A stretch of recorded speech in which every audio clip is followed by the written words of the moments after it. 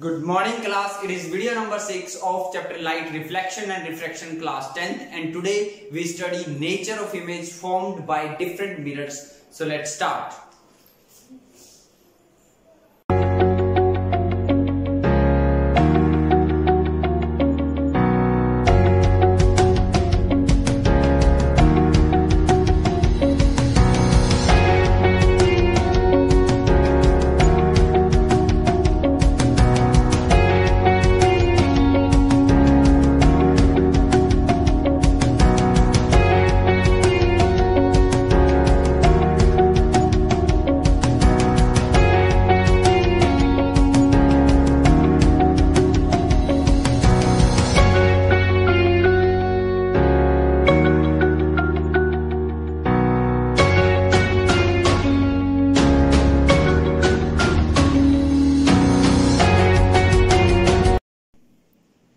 तो चलिए हम स्टार्ट करते हैं आज का topic nature of image. Nature of image का मतलब क्या होता है? देखो, आप सबके घर में एक मिरर लगा होगा, जिस मिरर में आप अपने आप को हर रोज देखते हो।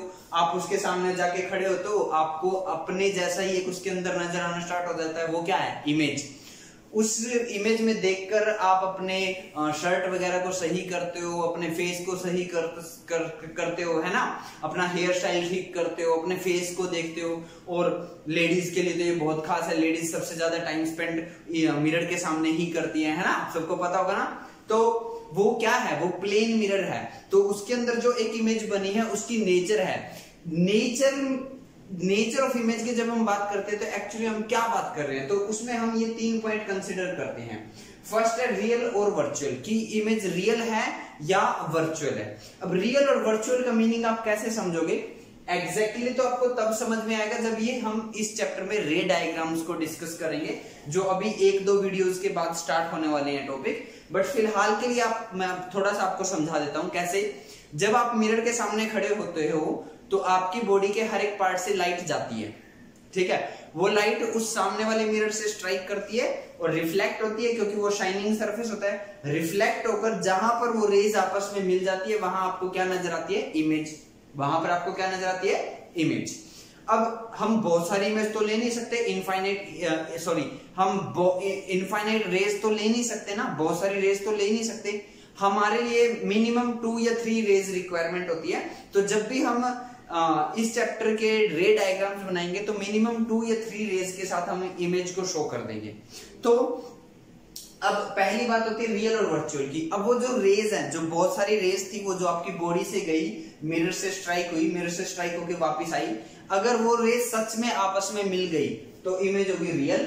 और वो अगर सिर्फ हमें मिलती हुई नजर आई तो वो इमेज होगी वर्चुअल।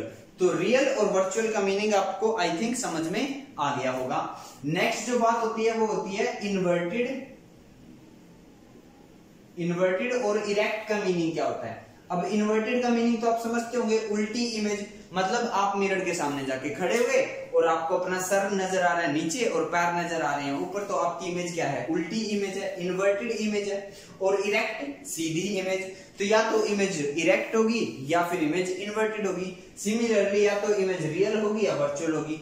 समझ, ऑप्शन है मतलब ये आपके पास कि रियल और वर्चुअल में से एक नेचर होगा, या तो रियल होगी या वर्चुअल होगी। सिमिलरली इन्वर्टेड और इरेक्ट में से भी एक होगा, या तो इन्वर्टेड होगी या इरेक्ट होगी।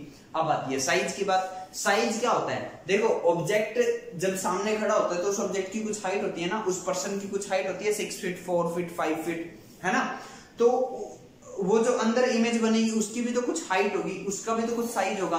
तो वो साइज सेम साइज भी हो सकता है। सेम साइज मतलब जितना ऑब्जेक्ट का साइज उतना इमेज का साइज। डिमिनिश्ड भी हो सकता है, छोटी इमेज भी बन सकती है, और एनलार्ज्ड इमेज भी बन सकती है, बहुत बड़ी इमेज भी बन सकती है ना। तो इन 3 में से एक आंसर आएगा, इन 2 में से एक आंसर आएगा, और इन दोनों में से भी एक आंसर आएगा। तो जब भी नेचर पूछी जाती है तो एक होगा, या तो रियल होगी या वर्चुअल होगी, इन्वर्टेड होगी या इरेक्ट होगी, और सेम साइज, डिमिनिश्ड और एनलार्ज में से कुछ एक होगी। तो पहले हम डिस्कस करते हैं प्लेन मिरर। जो आपके घर में मिरर है उसके अंदर जो इमेज बनती है वो कैसी होती है? तो बिल्कुल फिक्स होती है, वो हमेशा वर्चुअल होती है, इरेक्ट होती है और सेम साइज की होती है। ठीक है, आप सबने देखा ही होगा, आपकी जितनी हाइट है उतनी ही हाइट की इमेज अंदर बनती है, सेम साइज होती है। इरेक्ट तो आपको पता ही होगा, सीधी इमेज बनती है ना, सर ऊपर नजर आता है, पैर नीचे नजर आता है, ऐसा ही होता है ना, उल्टा तो नहीं होता। उल्टा होता है तो घर से भाग जाओ भाई, गड़बड़ है, ठीक है। और वर्चुअल का मीनिंग भी आप समझते हो। अब देखो आपके सामने मान लो ये ब्लैक बोर्ड प्लेन मिरर है और मैं एक ऑब्जेक्ट हूं, मैं इसके सामने खड़ा हूं, ठीक है। मेरी बॉडी से रेज गई, इस मिरर से स्ट्राइक हुई, वापिस आई, लेकिन जब वापिस इधर आई है तो इमेज कहीं यहां बननी चाहिए थी, बट यहां तो नहीं बनती। इमेज कहां बनती है? मिरर के अंदर। तो जरूर वो पीछे गई होंगी, जरूर वो पीछे मिली होंगी, हम इमेजिन कर रहे हैं, समझ में? इसलिए इमेज क्या होती है? वर्चुअल। तो ये फिक्स होती है, ये चेंज नहीं होगी। आप प्लेन मिरर के सामने कितनी मर्जी दूर खड़े हो लो, कितनी मर्जी पास में आ जाओ, इमेज हमेशा वर्चुअल होगी, इरेक्ट होगी, सेम साइज होगी, फिक्स होगी। अब आते हैं हम इन दो मिरर पे। ये स्फेरिकल टाइप की मिरर है, concave mirror and convex mirror. तो कॉनकेव मिरर में भी जो इमेज बनेगी उसकी भी कुछ नेचर होगी। तो उसके लिए आप वर्ड याद रख लेना, ऑलराउंडर। क्या वर्ड याद रख लेना? ऑलराउंडर। ऑलराउंडर कौन होता है? क्रिकेट में ऑलराउंडर कौन होता है? जो बॉलिंग भी कर ले, बैटिंग भी कर ले, फील्डिंग भी कर ले, विकेट कीपिंग भी कर ले, वो क्या होता है? ऑलराउंडर। तो सिमिलरली ये जो कॉनकेव मिरर है ये भी हमारा ऑलराउंडर है, मतलब इससे जैसी मर्जी में चाहते हो वैसी बन जाएगी, ठीक है। ये रियल भी बना सकता है, वर्चुअल भी बना सकता है, इन्वर्टेड भी बना सकता है, इरेक्ट भी बना सकता है, सेम साइज की भी बना सकता है, छोटी इमेज भी बना सकता है, बड़ी इमेज भी बना सकता है। कैसे? डिपेंड करता है कि इस मिरर के सामने ऑब्जेक्ट कितनी दूर या कितनी पास में रखा हुआ है। जितना वो पास आता जाएगा मिरर के, कॉनकेव मिरर के, उतनी इमेज वर्चुअल बनती चली जाएगी, और जितना दूर जाता चला जाएगा उतनी ही इमेज रियल होती चली जाएगी। समझ में बात? तो ये आपने डायग्राम भी इसका मैंने आपको करवाया था, ये ऐसे था। इसका आउटर सरफेस ओपेक होता था, पॉलिश्ड होता था, और जो इनर सरफेस था वो रिफ्लेक्टिव होता था। और इसका हम एग्जांपल भी लेते थे, वो क्या होता था? Inner surface of spoon. Spoon का जो इनर सरफेस होता था वो, ठीक है। तो ये ऑलराउंडर आपको वर्ड पेपर में नहीं लिखना है, कभी पेपर में क्वेश्चन आ जाए what is the nature of the image formed by the concave mirror, first of all तो ये क्वेश्चन आएगा ही नहीं, ठीक है। लेकिन बाई चांस अगर आ जाए तो ऑलराउंडर वर्ड नहीं लिखना, ऑलराउंडर सिर्फ याद करने के लिए, ठीक है। और क्वेश्चन क्यों नहीं आएगा? क्योंकि ये तो सारी इमेज बना सकता है ना, तो वो एक पर्टिकुलर सिचुएशन देगा आपको, फिर आपको डिसाइड करना पड़ेगा, ठीक है। जब हम रे डायग्राम करेंगे तब आपको सब समझ में आएगा। अब आते हैं कॉन्वेक्स मिरर पर। तो कॉन्वेक्स मिरर जो इमेज बनाता है वो फिक्स होती है, और वो होती है वर्चुअल, इरेक्ट और डिमिनिश्ड। वर्चुअल, इरेक्ट और डिमिनिश्ड फिक्स होती है, ठीक है। ये भी फिक्स है, ये भी आपको लर्न करनी है। तो आप ध्यान से देखो, प्लेन मिरर और कॉन्वेक्स मिरर के अंदर जो इमेज बनती है वो फिक्स है। इसकी क्या है? वर्चुअल, इरेक्ट, सेम साइज, और इसकी क्या है? Virtual, erect, diminished. याद करो, हमने इसको ड्राइवर मिरर भी बोला था। क्या बोला था? ड्राइवर्स मिरर, क्योंकि ये हर ऑटोमोबाइल में साइड में लगा होता है, जिसकी हेल्प से ड्राइवर पीछे से आ रही ट्रैफिक को देख लेता है। आप सबने भी देखा ही होगा, जब आप बाइक चलाते हो तो उस मिरर में देखते हो, मान लो पीछे से ट्रक आ रहा है, तो वो ट्रक आपको छोटे साइज का नजर आता है, एक्चुअली में ट्रक का साइज बहुत बड़ा है, लेकिन आपको छोटा नजर आता है, diminished.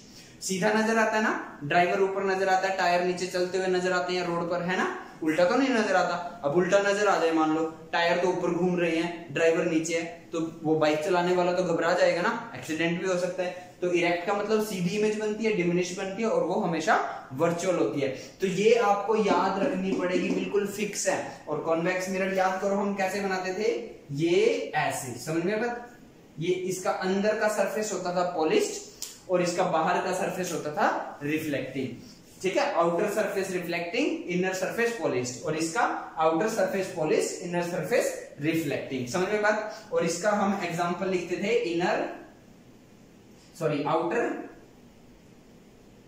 Outer surface of spoon. Outer surface of spoon, spoon का जो आउटर सरफेस है वो एज बिहेव करता था एज अ कॉन्वेक्स मिरर। तो देखो, ये वो है स्पून। अब इस स्पून के दो सरफेस है, ये है इनर सरफेस और ये है आउटर सरफेस। ये जो इनर सरफेस है ये बिहेव करेगा एज ए कॉनकेव मिरर, और इसके अंदर जब आप अपना फेस देखोगे तो आपको अपना फेस इन्वर्टेड नजर आएगा, उल्टा नजर आएगा। और जब आप इसको आउटर सरफेस से देखोगे तो ये बिहेव करेगा एज ए कॉन्वेक्स मिरर, और आपको नजर आएगा, आपको सीधी इमेज नजर आएगी, ठीक है। तो देखो, कॉन्वेक्स मिरर हर कंडीशन में इरेक्ट इमेज बनाता है, ठीक है।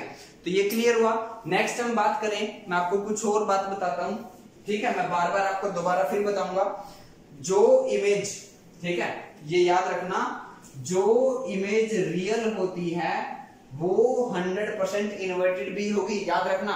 यानी अगर आपने रियल वर्ड ढूंढ लिया ना कहीं भी किसी भी हिंट से आगे जाके, तो समझ जाना वो इन्वर्टेड भी है। और जो इमेज वर्चुअल होगी वो 100% इरेक्ट भी होगी, समझ में बात। तो आपको बस ये बहुत काम की चीज है, आगे आने वाले न्यूमेरिकल में कहीं पे हिंट है इरेक्ट वर्ड आ गया तो समझ जाना इमेज वर्चुअल है, कहीं पे वर्ड आ गया इन्वर्टेड तो समझ जाना रियल है। तो रियल से इन्वर्टेड पता चल जाएगा, इन्वर्टेड से रियल का पता चल जाएगा, वर्चुअल से इरेक्ट का पता चल जाएगा, इरेक्ट से वर्चुअल का पता चलेगा। ये थंब रूल है, ठीक है। तो याद रखना, प्लेन मिरर और कॉन्वेक्स मिरर के अंदर जो इमेज बनती है उनकी नेचर फिक्स्ड होती है, वो आपको याद रखनी पड़ेगी। कॉन्केव मिरर के अंदर जो इमेज बनती है उसकी नेचर आप याद नहीं कर सकते क्योंकि वो सिचुएशन के अकॉर्डिंग चेंज हो जाती है। तो अगर इसका तो न्यूमेरिकल आपके पास आएगा नहीं, प्लेन मिरर का तो भूल जाओ, सिर्फ नेचर याद रखो। इन दो के न्यूमेरिकल आते हैं, इनमें से भी अगर कॉन्वेक्स मिरर का न्यूमेरिकल आया ना तो आपको कोई हिंट नहीं देगा, क्योंकि एग्जामिनर ये मानकर चलता है कि बच्चे को इतनी समझ होगी कि ये इसके अंदर जो इमेज बनती है उसकी नेचर हमेशा फिक्स्ड होती है, तो कोई हिंट आपको नहीं मिलेगा। इसका अगर न्यूमेरिकल आया तो आपको हिंट मिलेगा, और यही हिंट वाली बात मैं आपको तब भी बताऊंगा, याद दिलाऊंगा जब हम न्यूमेरिकल स्टार्ट करेंगे। तो ये याद रखना आपको बहुत इंपॉर्टेंट है, ठीक है। तो जल्दी से वीडियो को पॉज करो, स्क्रीनशॉट लो, कॉपी में नोट करो। आज की इस वीडियो में इतना ही, थैंक यू।